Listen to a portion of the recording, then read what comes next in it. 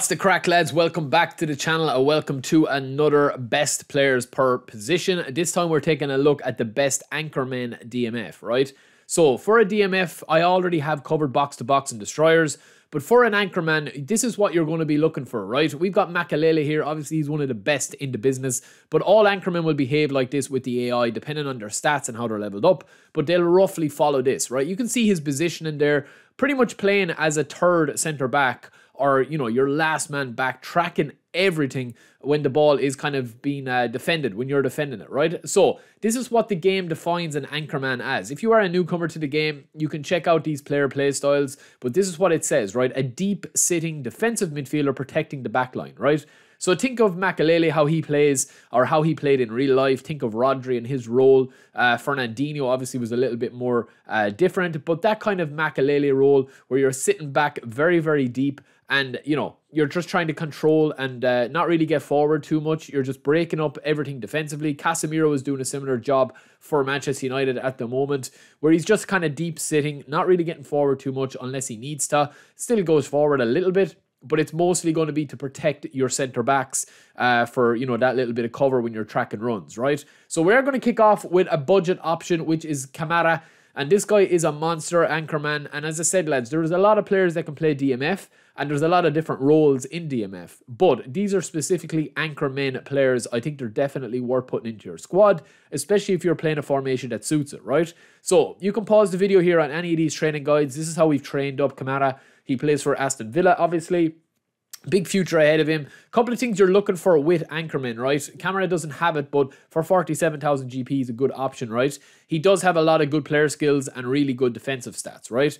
Next up, we've got Tekdemir. This guy is a Turkish player. He's very, very, very cheap. He's got insane player skills. As you can see there, he's got one-touch pass, low lofted pass, but he's also got man marking, interception, blocker, fighting spirit, and sliding tackle. And for a player that's pretty much pennies, lads, he costs pretty much nothing, like 5,000, 6,000 GP, as you see there. He also has long ball expert when you're not controlling him if you're simming games, which is quite decent.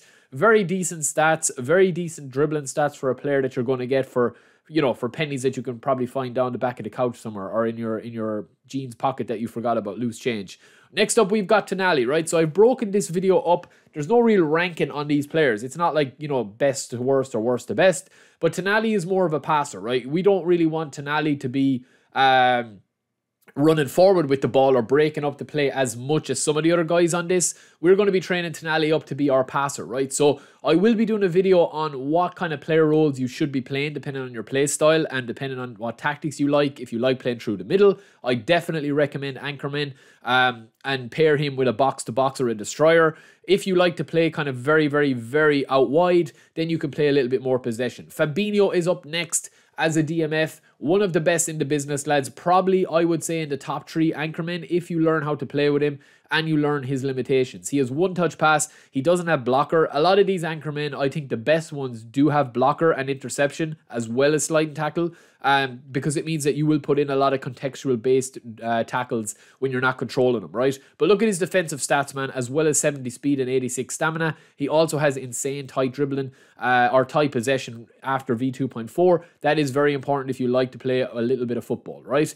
Next up, we've got a classic PES star. Barrios continues his fine form for being a budget option. He has got every single stat and skill that you could possibly want. He's quite cheap as well. One-touch pass, double touch, man marking, interception, blocker, fighting spirit, sliding tackle, everything you could need. Goes up to an 88 overall DMF. He's also got every defense stat and attribute over 90. He's got 72 acceleration, 76 speed, 78 tight possession. Almost a perfect player, especially with the unwavering form. Try him out.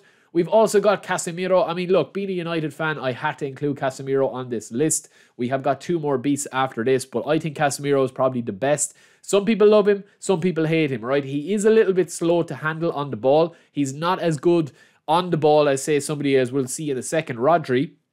But this is how I've trained him up, right? And with the form he's in, that will probably continue through until eFootball 2024. And especially as being part of a partner club, his stats are always going to be pretty solid, right? We've got 70 acceleration, 86 stamina, fairly decent, average kind of dribbling and passing, and then the defense. But it's all about the player skills. Same with Zakaria. This guy is low-key one of the most whelming or overpowered players in the game. Look at the player skills. This is what I'm talking about. He's got first time shot, one touch pass, weighted pass, man marking, interception, blocker, and fighting spirit.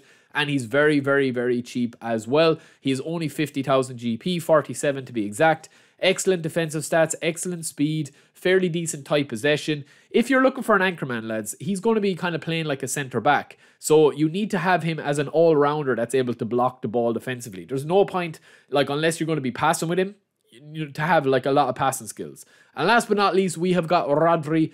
This guy is the real deal, man. He doesn't have blocker. That's the only thing with this card. He doesn't have blocker. So I do think that Zakaria and the likes of Casemiro and them can really give him a run for his money. The thing that I like about Rodri is you do not need to train up any of his passing or dribbling stats because of his ability, his natural ability on the ball as his standard version, right? So you can pretty much pump everything into defense and speed, and you will get really high stamina, excellent defensive stats, and he's usually on good form as well because he's playing well for City. So that is it for me, lads. That is Anchorman DMF. It's a hugely important role if you are playing certain tactics and formations. If you are a newcomer, I would definitely recommend have a DMF that's an anchorman, have a box-to-box centre midfielder, and then have a whole player AMF, and you will be very, very well set up in midfield.